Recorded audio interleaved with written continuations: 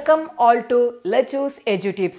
Let's Choose EduTips in the class ഇന്ന് നമ്മൾ പോകുന്നത് ആക്റ്റീവ് ആൻഡ് പാസീവ് വോയിസിന്റെ ക്ലാസ് ആണ്. Active and passive വോയിസിന്റെ class part 1, part 2, part 3, part 4 എന്നിങ്ങനെ 4 ഭാഗങ്ങളായിട്ട് നമ്മൾ ഓൾറെഡി പഠിച്ചു കഴിഞ്ഞു. ഇന്നത്തെ ക്ലാസ്സിൽ നമ്മൾ ഉൾപ്പെടുത്തിയിരിക്കുന്നത് WH ക്വസ്റ്റ്യന്റെ ക്ലാസ് ആണ്. പ്രീവിയസ് ക്ലാസ്സിലും WH ക്വസ്റ്റ്യനെ പറ്റി നമ്മൾ പറഞ്ഞു. പക്ഷേ ഹൂവിന്റെ കേസിൽ മാത്രം ചെറിയൊരു ഡിഫറൻസ് ഉണ്ട്. അതാണ് ഇന്നത്തെ ക്ലാസ്സുകളിലൂടെ നമ്മൾ ഡിസ്കസ് ചെയ്യാൻ പോകുന്നത്. നിങ്ങൾ ആദ്യമായിട്ടാണ് ആക്റ്റീവ് ആൻഡ് പാസീവ് വോയിസിന്റെ ഈ ക്ലാസ്സുകൾ കാണുന്നതെന്നുണ്ടെങ്കിൽ പാർട്ട് 1, പാർട്ട് 2, പാർട്ട് 3, പാർട്ട് 4 ഇത് കണ്ടതിന് ശേഷം മാത്രം കാണുക. കാരണം അതിൻ്റെ തുടർച്ചയായിട്ടാണ് ഈ ക്ലാസ്സുകൾ പോയിക്കൊണ്ടിരിക്കുന്നത്. ഇതിൻ്റെ എല്ലാം ലിങ്ക് നമ്മൾ ഡിസ്ക്രിപ്ഷൻ ബോക്സിൽ ഇട്ടിട്ടുണ്ട്. സോ ഡിസ്ക്രിപ്ഷൻ ബോക്സിൽ പോയിട്ട് ആ ലിങ്ക് എടുത്ത് നോക്കി പഠിച്ചതിന് ശേഷം മാത്രം പാർട്ട് 5ലേക്ക് വരിക. See the sentence who answered the question. ഞാൻ പറഞ്ഞു നമ്മൾ ഇന്നത്തെ ക്ലാസ്സിൽ പഠിക്കാൻ പോകുന്നത് ഹൂ അല്ലേ, WH ക്വസ്റ്റിനകത്ത് ഹൂ വന്നു കഴിഞ്ഞാൽ എന്ത് ചേഞ്ചസ് ഉണ്ടാവും എന്നുള്ളതാണ്. Who answered the question. ഇങ്ങനെയൊരു ക്വസ്റ്റ്യൻ നിങ്ങൾക്ക് കിട്ടിക്കഴിഞ്ഞാൽ നിങ്ങൾ ചെയ്യേണ്ട കാര്യം ഈ ഹൂ എന്ന് പറയുന്ന പാർട്ട് നമ്മളങ്ങ് ഒഴിവാക്കിയേക്കുക. ഹൂവിന് പകരം നമ്മൾ ഒരു സബ്ജക്റ്റ് അവിടെ അസ്യൂം ചെയ്യുക. ഫോർ എക്സാമ്പിൾ ഞാനിവിടെ ഹൂവിന് പകരം അസ്യൂം ചെയ്യുന്ന സബ്ജക്റ്റ് ആണ് ഹി. ഓക്കെ, അപ്പോൾ ഈ ഹൂവിന് പകരം നമ്മൾ ഇവിടെ ഇരുന്ന സബ്ജക്റ്റ് ആണ് ഏത്? ഹി. എന്നിട്ട് സെന്റൻസ് ബാക്കി അതുപോലെ എഴുതാം. നോക്കൂ, ഹി ആൻസേർഡ് ദ ക്വസ്റ്റ്യൻ. ഈ രണ്ട് സെന്റൻസുകളിൽ നമുക്ക് കാണാൻ പറ്റുന്ന വ്യത്യാസം, ഹു ആൻസേർഡ് ദ ക്വസ്റ്റ്യൻ എന്ന് പറയുന്നത് ഇന്ററോഗേറ്റീവ് സെന്റൻസ് ആണ്. ഇവിടെ ഹൂവിന് പകരം നമ്മളൊരു സബ്ജക്റ്റ് ഇട്ടു, അത് ഹി ആണ്. ഹി ആൻസേർഡ് ദ ക്വസ്റ്റ്യൻ എന്ന് പറഞ്ഞപ്പോൾ അതെന്തായി മാറി? സ്റ്റേറ്റ്മെന്റ് സെന്റൻസ് ആയി, അല്ലെങ്കിൽ അസർട്ടീവ് സെന്റൻസ് ആയി. He answered the ക്വസ്റ്റ്യന്റെ passive voice നിങ്ങൾക്ക് അറിയാലോ. He answered what? The question അല്ലെ. അതായത് ഒബ്ജക്റ്റിനെ സബ്ജക്റ്റ് ആക്കി. ദ ക്വസ്റ്റ്യൻ എന്ന് പറയുന്ന ഒബ്ജക്റ്റ് സബ്ജക്റ്റ് ആയി. ടെൻസ് നമുക്കറിയാം സിമ്പിൾ പാസ്റ്റ് ആണ്. ദ ക്വസ്റ്റ്യൻ സിംഗുലർ ആയതുകൊണ്ട് വാസ് ഓക്സിലറി വെർബ് യൂസ് ചെയ്തു. Then V3 form of the verb. The question was answered by him. ഇത് ശ്രദ്ധിക്കണേ, ഹി എന്ന് പറഞ്ഞു കഴിഞ്ഞാൽ സബ്ജക്റ്റ് ഇട്ടപ്പോഴാണ് നമുക്ക് ഇങ്ങനെ ഒരു ആൻസർ കിട്ടുന്നത്. He the question was answered by him. നമുക്കിവിടെ തന്നിരിക്കുന്ന question who answered the question എന്നുള്ളതാണ്. ഇനി നമ്മൾക്ക് കണ്ടെത്തേണ്ടത് ഇതിൻ്റെ ആൻസർ ആണ്. അത് നമുക്ക് മൂന്നാമത്തെ സ്റ്റെപ്പിൽ കണ്ടെത്താം. ഈ ബൈ ഹിം എന്നുള്ളത് നമുക്ക് എന്താക്കാം? By whom എന്നാക്കുക. അതായത് ഈ ബൈ പാർട്ട് നമ്മൾ എന്തോ ഫ്രണ്ടിലേക്ക് കൊണ്ടുവന്നു. ക്വസ്റ്റ്യൻ ആക്കാനായിട്ട് ബൈ പാർട്ട് ഫ്രണ്ടിലേക്ക് കൊണ്ടുവന്നു. ഇവിടെ ഓർത്ത് വെച്ചേക്കണേ, ഹി സബ്ജക്റ്റ് ആയതുകൊണ്ടാണ് ഹിം ആയത്. ക്വസ്റ്റ്യൻ കിടക്കുന്ന ഏതാണ്? ഹൂ ആണ്. ഹൂ വരുന്ന കേസിൽ ബൈ ഹൂം. പിന്നെ നമ്മൾ സാധാരണ ചെയ്യുന്നത് പോലെ തന്നെ ഓക്സിലറി വെർബ് അല്ലെ. By whom was, then subject. By whom was the question. By whom was the question answered. നിങ്ങൾക്ക് ഈ ഒരു നമ്മൾ ചെയ്ത ഈ ഒരു എക്സാമ്പിൾ മനസ്സിലായെന്ന് ഞാൻ വിചാരിക്കുന്നു. വളരെ സിമ്പിളാണ്, ഇത്രയേ ഉള്ളൂ. Who answered the question. അതിൽ ഞാൻ ഹൂവിന് പകരം ഒരു സബ്ജക്റ്റ് അസ്യൂം ചെയ്തു. ഇവിടെ ചെയ്തിരിക്കുന്ന സബ്ജക്റ്റ് ഹി ആണ്. ഹി ആൻസേർഡ് ദ ക്വസ്റ്റ്യൻ ആയപ്പം ഇത് ഇന്ററോഗേറ്റീവ് സെന്റൻസിൽ നിന്ന് സ്റ്റേറ്റ്മെന്റ് സെന്റൻസ് ആയി മാറി. അതിനുശേഷം ഈ സ്റ്റേറ്റ്മെന്റ് സെന്റൻസിന്റെ പാസീവ് വോയിസ് കണ്ടുപിടിച്ചു. The question was answered by him. ഓർത്ത് വെക്കണം, ബൈ ഹിം വരാൻ കാരണം ഹി സബ്ജക്റ്റ് ആയതുകൊണ്ടാണ്. നമുക്ക് തന്നിരിക്കുന്ന ക്വസ്റ്റിനകത്ത് ഹൂ ആണ് സബ്ജക്റ്റ് അല്ലെ. സോ അതുകൊണ്ട് എന്തായി? ബൈ ഹൂമിൽ സെന്റൻസ് ആരംഭിക്കുക. അപ്പൊ ഹൂ വരുന്ന കേസിൽ പാസീവ് വോയിസ് എപ്പോഴും സ്റ്റാർട്ട് ചെയ്യുന്നത് by ഹൂമിലായിരിക്കും.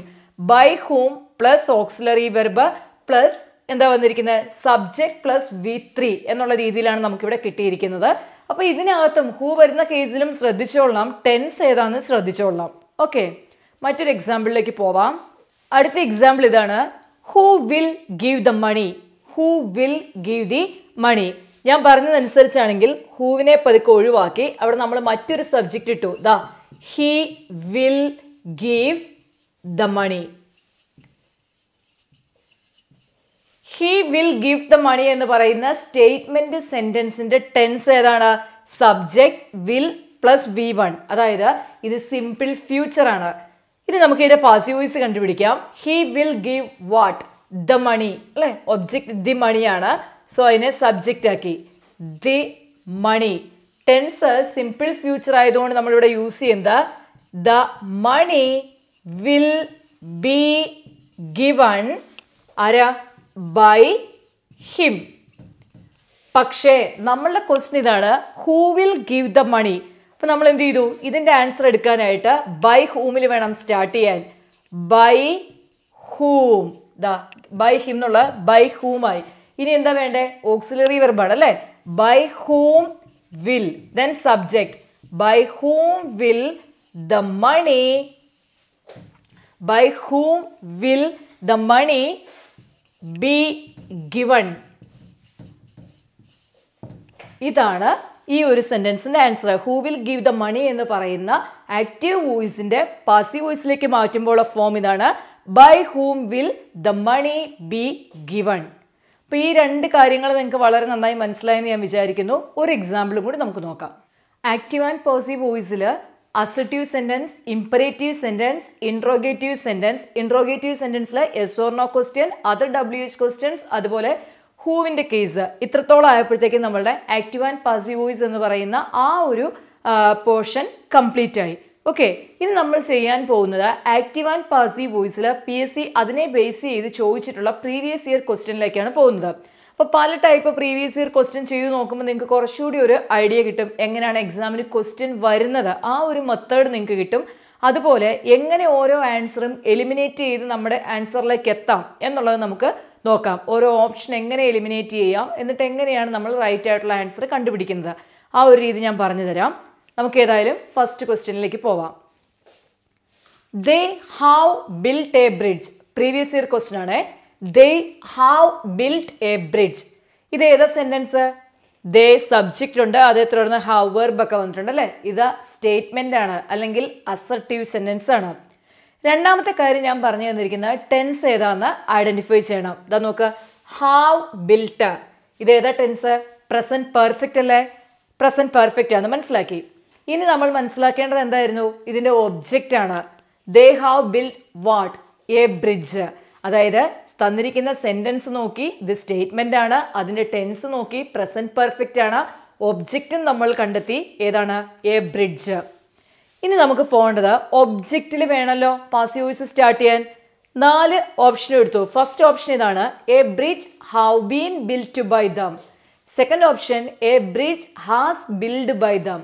Third option, A bridge has been build by dum. And option D, A bridge has been built by dum. അപ്പോൾ ഇവിടെ എല്ലാം ബ്രിഡ്ജ് എന്ന് പറഞ്ഞ ഒബ്ജക്റ്റിലാണ് സ്റ്റാർട്ട് ചെയ്തിരിക്കുന്നത്. ഇനി നമ്മൾ മനസ്സിലാക്കേണ്ട കാര്യം പ്രസന്റ് പെർഫെക്റ്റ്, പെർഫെക്റ്റ് ടെൻസിൽ പ്രസന്റ് ആയിക്കോട്ടെ പാസ്റ്റ് പെർഫെക്റ്റ് ആയിക്കോട്ടെ, ഞാൻ പറഞ്ഞിരുന്നു ബീൻ എന്ന് പറഞ്ഞൊരു വേർഡ് നമ്മൾ യൂസ് ചെയ്യും. അതായത് ഓക്സിലറി വെർബിന് ശേഷം ബീൻ യൂസ് ചെയ്തിട്ടാണ് നമ്മൾ V3 ഫോം യൂസ് ചെയ്യുന്നത്. ഇനി അപ്പോൾ നമ്മൾ എന്താ ചെയ്യേണ്ടത്? ഇത് പ്രസന്റ് പെർഫെക്റ്റ് ആയതുകൊണ്ട് ബീൻ ഉണ്ടോ എന്ന് നോക്കണം. അപ്പം നമ്മൾ ഫസ്റ്റ് സെന്റൻസ് എടുക്കുവാണ്. വീണ്ടും A bridge have been built by dum. ദാ ഇവിടെ ബീൻ ഉണ്ട്. അപ്പം ഇത് ചിലപ്പോൾ ആൻസർ ആയേക്കാം അല്ലേ. അപ്പോൾ അത് നമുക്ക് എലിമിനേറ്റ് ചെയ്യണ്ട. രണ്ടാമത്തെ എടുത്തു option B, A bridge has build by dum. അതിനുണ്ടോ? Been ഇല്ല. അപ്പോൾ ദാ ബി നമ്മൾ എലിമിനേറ്റ് ചെയ്തു. ഇനി നമ്മൾ മൂന്നാമത്തെ sentence എടുക്കുവാണ്, A bridge has been build by dum. അതിലും ബീൻ ഉണ്ട്. പിന്നെ ചെയ്യേണ്ടതാ, A bridge has been built by dum. ദാ അവിടെയും ബീൻ ഉണ്ട്. അപ്പോൾ ഓപ്ഷൻ ബി ആണ് നമ്മളിപ്പോൾ എലിമിനേറ്റ് ചെയ്തത്. ഇനി നമുക്ക് അടുത്ത റൂൾ അപ്ലൈ ചെയ്യാം. എ ബ്രിഡ്ജ് എന്ന് പറയുന്ന ഒന്നല്ലേ ഉള്ളൂ. സബ്ജക്റ്റ് സിംഗുലർ ആയിക്കഴിഞ്ഞാൽ വെർബ് എങ്ങനെ ആവണം? ഓക്സിലറി വെർബ് സിംഗുലർ ആവണ്ടേ. ആദ്യത്തെ ഓപ്ഷനിലേക്ക് വന്നു, A bridge have been built. A ബ്രിഡ്ജിന്റെ കൂടെ ഹാവ് ബീൻ അല്ല യൂസ് ചെയ്യേണ്ടത്, ഹാസ് ആണെന്ന് നമുക്കറിയാം. ഇവിടെയും നമ്മൾ എന്ത് ചെയ്തു? ഓപ്ഷൻ എയും എലിമിനേറ്റ് ചെയ്തു. ഇനി അടുത്തത് ഓപ്ഷൻ സി അല്ലേ ഉള്ളൂ. A bridge has been built by dum. Option D, A bridge has been built by dum. ഇവിടെ നമുക്കറിയാം ബിൽഡ് എന്ന് പറയുന്ന വെർബ് ഇതാണല്ലോ റൂട്ട് ഫോം. സെക്കൻഡ് ഫോം എന്താണ്? ബിൽറ്റ് ആണ്. തേർഡ് ഫോം എന്താ വേണ്ടത്? ബിൽറ്റ് ആണ്. അപ്പൊ തേർഡ് ഫോം നോക്കിയാൽ പോരെ. ബിൽഡിന്റെ തേർഡ് ഫോം എന്ന് പറയുന്ന ബിൽറ്റ് ആണ്. അതായത് ഓപ്ഷൻ സിയും എലിമിനേറ്റ് ചെയ്തു. റൈറ്റ് ആൻസർ എന്ന് പറയുന്ന ഓപ്ഷൻ ഡി ആണ്. അപ്പം ഇതുപോലെ നമുക്ക് ടെൻസിന്റെ സ്ട്രക്ചർ കറക്റ്റ് ആയിട്ട് അറിഞ്ഞിരുന്നു കഴിഞ്ഞാൽ ഇതുപോലെ ഭംഗിയായിട്ട് എലിമിനേറ്റ് ചെയ്യാൻ പറ്റും.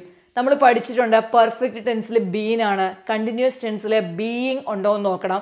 പിന്നെ എല്ലാത്തിൻ്റെയും V3 ഫോം അത്യാവശ്യം ചില വെർബുകളിലേക്ക് അറിഞ്ഞിരിക്കണം. Build, built, built. സോ ഇവിടെ ബിൽറ്റ് വന്നതുകൊണ്ട് ഓപ്ഷൻ ഡി ആണ് റൈറ്റ് ആൻസർ. അടുത്ത ഒരു ക്വസ്റ്റ്യനിലേക്ക് പോകാം. See the sentence, people speak English all over the world. People speak English all over the world. Option A, English was spoken all over the world. Option B, English is spoken all over the world. Option C, English has spoken all over the world. Option D, English had spoken all over the world.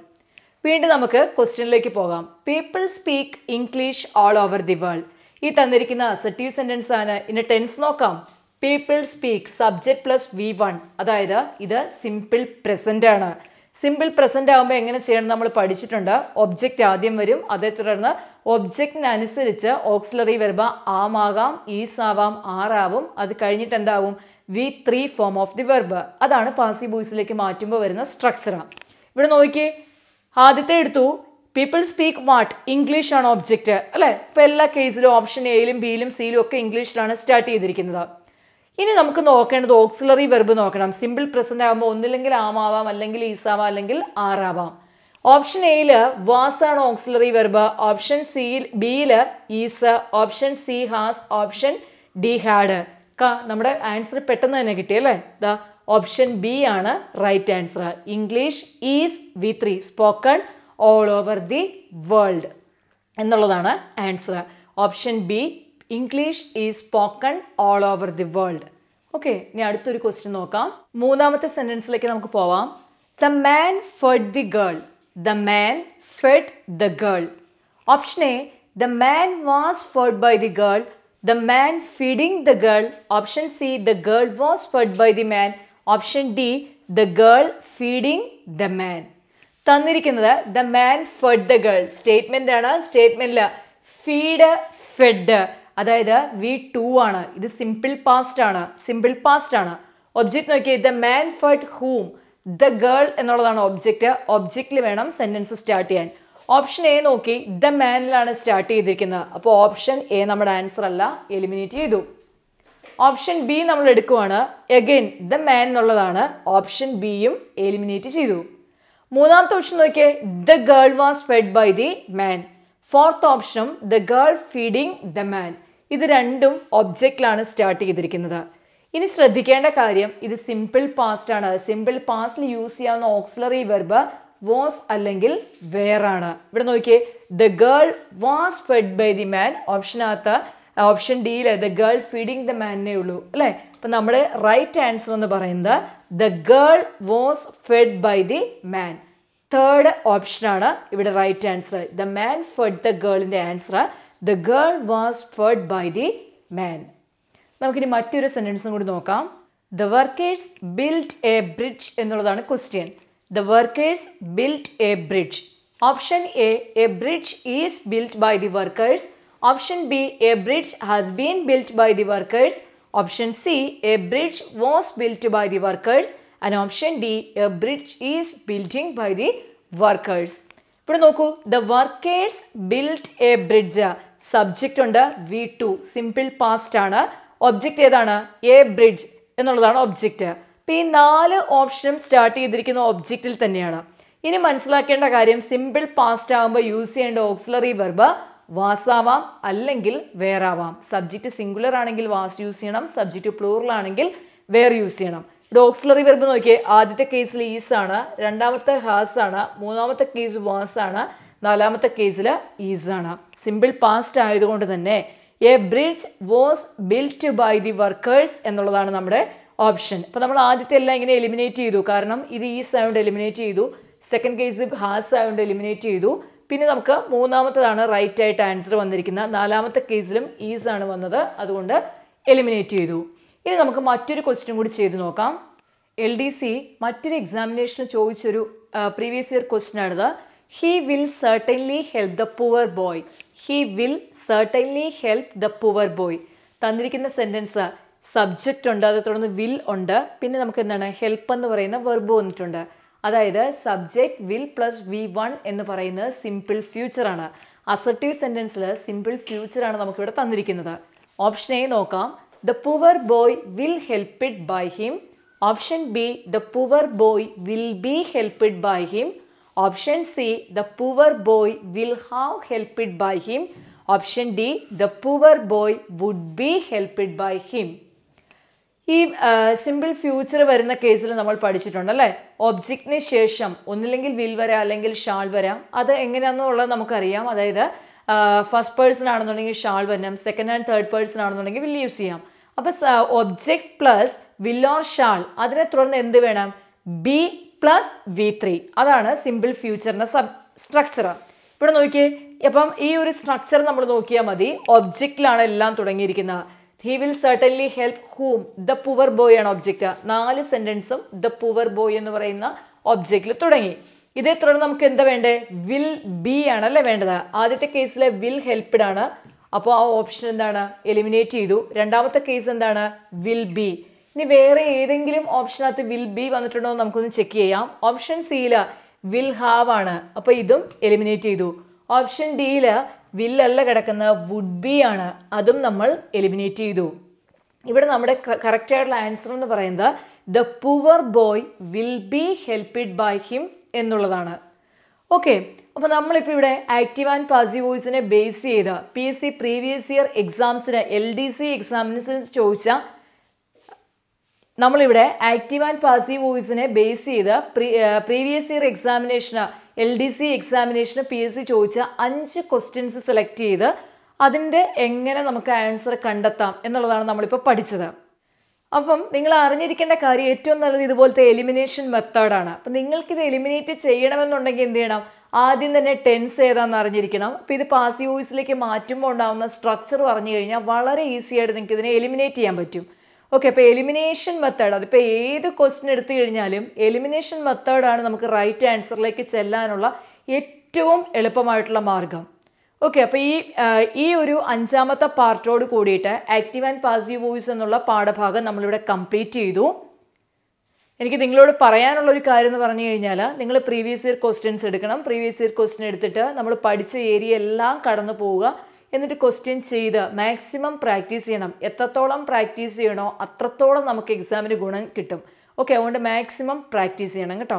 നിങ്ങൾ ആദ്യമായിട്ടാണ് let's choose edu tips എന്ന് പറയുന്ന ഈ PSC oriented channel കാണുന്നതെന്നുണ്ടെങ്കിൽ തീർച്ചയായിട്ടും subscribe ചെയ്യുക. അതോടൊപ്പമുള്ള bell icon കൂടി enable ചെയ്യണം. അതുപോലെ തന്നെ മറ്റു ഉദ്യോഗാർത്ഥികൾക്ക് കൂടി നിങ്ങളിത് ഷെയർ ചെയ്യാൻ മറക്കരുതേ. താങ്ക്